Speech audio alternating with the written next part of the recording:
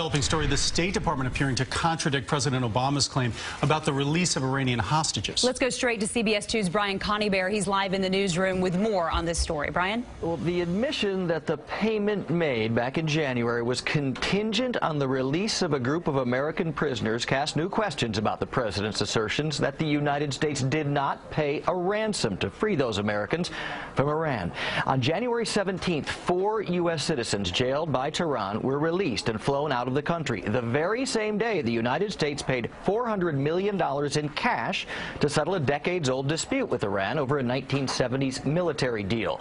Today, the U.S. State Department confirmed that money was held up and used as, quote, leverage in the negotiations over the Americans they were working to free. This is the first time the Obama administration has admitted the two were linked.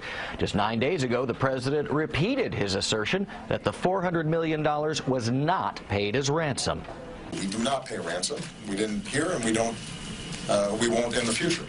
Precisely because if we did, then we would start encouraging Americans to be targeted, much in the same way that some countries that do pay ransom end up having a lot more of their citizens being taken by various groups. State Department spokesman John Kirby says negotiations over the United States returning the cash from an Iranian account that was frozen was conducted separately from the prisoner talks. But more of this will be coming out as the hours continue tonight. Reporting from the newsroom, Brian Conybeare, CBS 2 News. Brian, thank you. We have